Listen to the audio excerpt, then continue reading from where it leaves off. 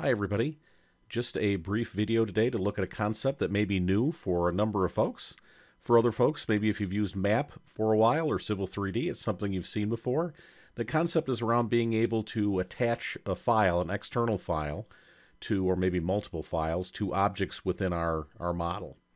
What that'll allow us to do is, if we think for a minute, have you ever wanted to select something and maybe see a picture of the object, or select something and drill down and get some specs about that object, or maybe select the object and pull up a Word document that has, or an Excel spreadsheet, or maybe even open another drawing file. All of these things are possible through the concept that we're going to look at today. So let's start with the assumption that I would like to select this hydrant and pull up a photograph, and then maybe also do something similar with the parcels here. The reason I set the drawing up this way is to show that this concept works not only with AutoCAD objects, but also with Civil 3D objects as well. So that's quite nice, gives us some flexibility to assign things to things like parcels or points or other objects that we've created within Civil 3D. So to begin, I've got a drawing here that has some parcels on the screen. I've got a hydrant, also a signpost, which are just standard blocks. I've got a folder that's sitting on my D drive right now in a folder name called Content that has some pictures that could be associated with these parcels. And then you'll see I've got a couple for the objects, maybe a legal description. And then I've got one generic one I made that's called No Photo Available, none.jpg,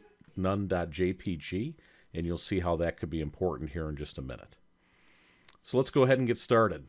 First thing I want to do is I'm going to enter my commands in at the command line. There are 4 that we'll be working with today.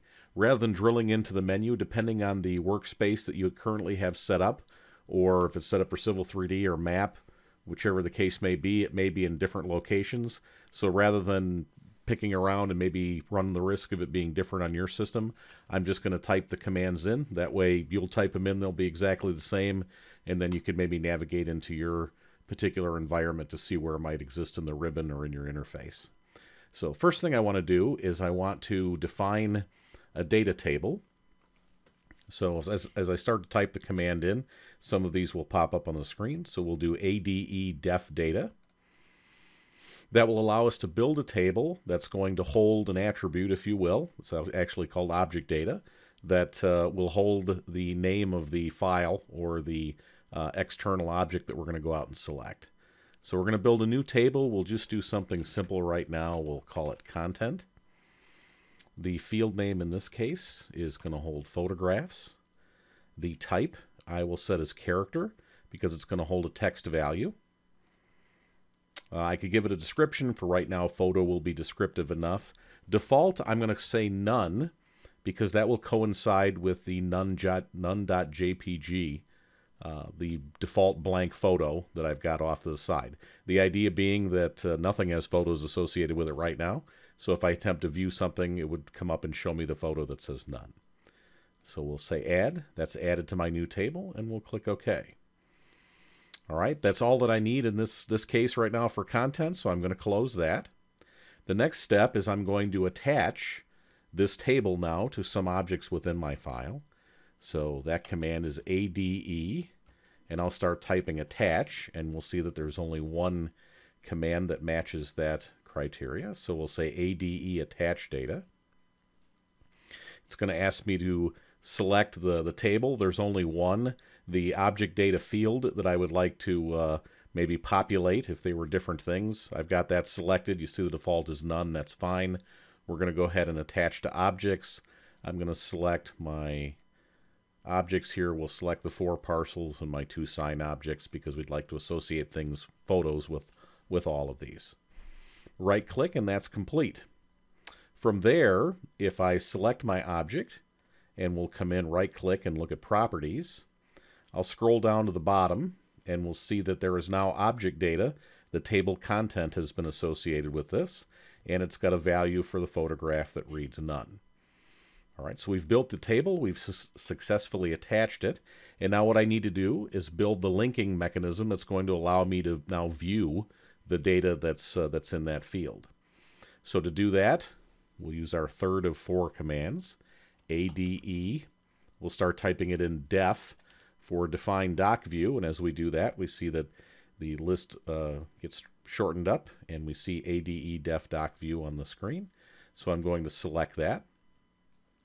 Here what I'm going to do is I'm going to define, basically this is how I'm going to hook that file and then connect it to the appropriate application to be able to view it. So we'll say this is going to be view photo.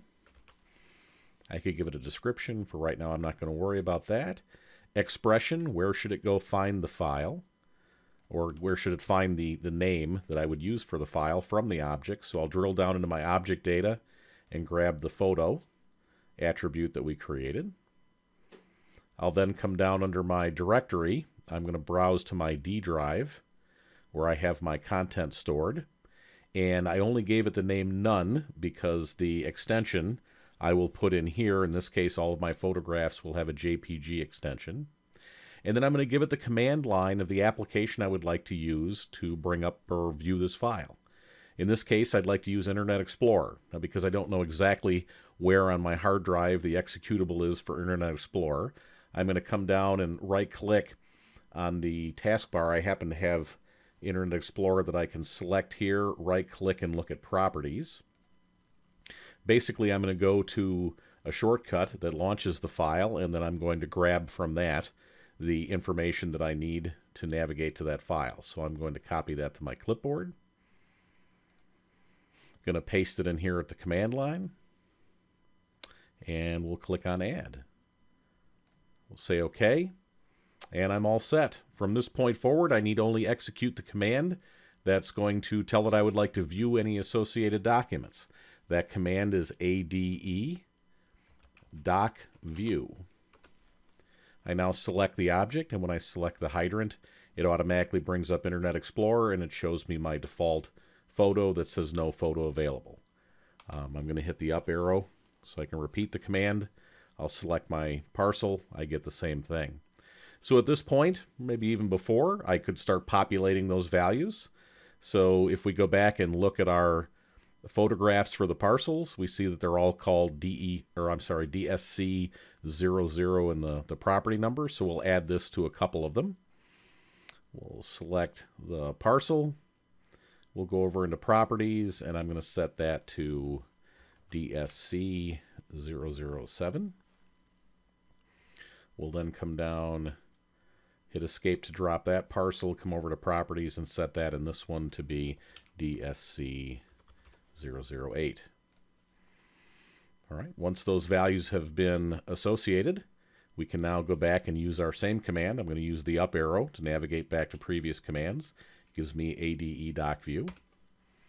Select object. I will now grab my parcel. It automatically shows me a view of that one. I'll come down, we'll repeat DocView, select this guy, and I see a parcel of the lot that's on that the house that's on that property. Okay, now some folks may be thinking, well, you know what, maybe I could do this with a hyperlink. One of the limitations of a hyperlink is I can only link to one thing at a time. Because I'm working with tables here, I can actually link to any number of things that make sense for the data that I'm working with, or the objects that I'm working with. So let's say with my parcel, in addition to wanting to see a photo, I may also want to see other information like a legal description. So let's do this. I'm going to add a legal description.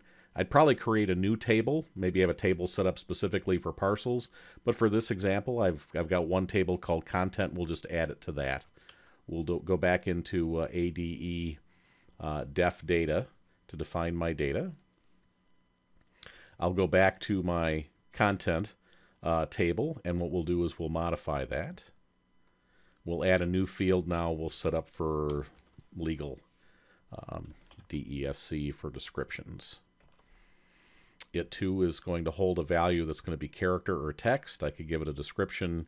Default, I'm going to say none as well. I'll add that to my table. All right, in doing so, once again, in this example, I'm doing this quickly. It's going to assign legal description to everything. Probably not the most appropriate thing for a hydrant or a signpost, but you'll get the idea.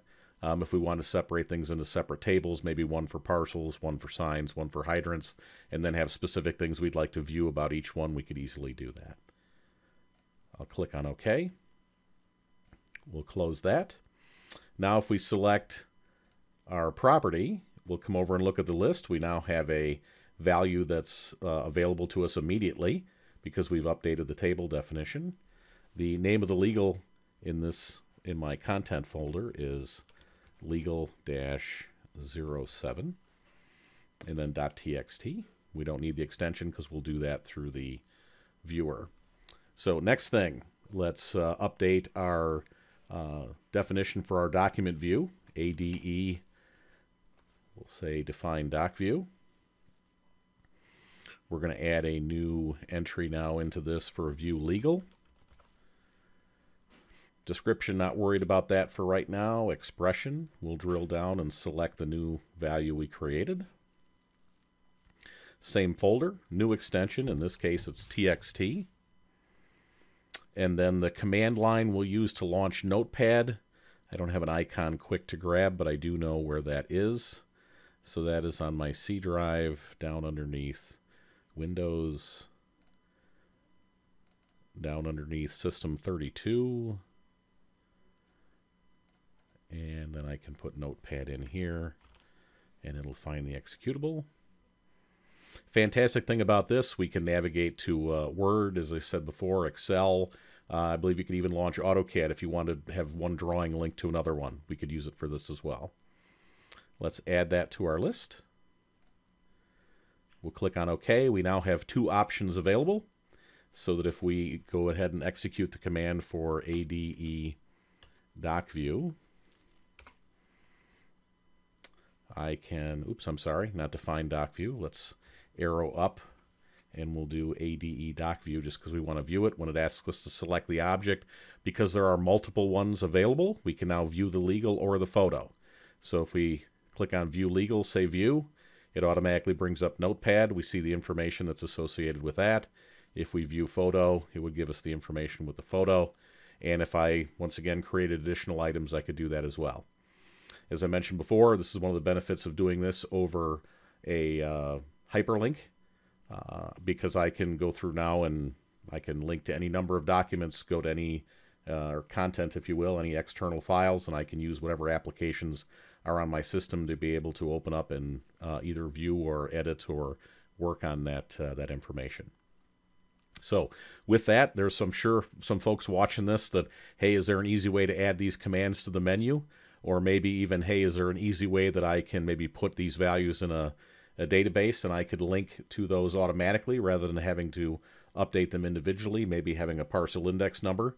I use that, and then I go out to a database and then can pull information from there for my legal or my photo or maybe some field data that was used or shot as a part of that site. The answer to both those questions is yes. And it'll be topics that we'll go through on another day. So for right now, this will give you the opportunity that you can start to link to external files, drill down and be able to quickly access or leverage data within your system from within your model directly, whether that be photos, legal descriptions, or any other data you can think of. So hopefully this helps. Thank you for your time and attention, and we'll talk to you again soon.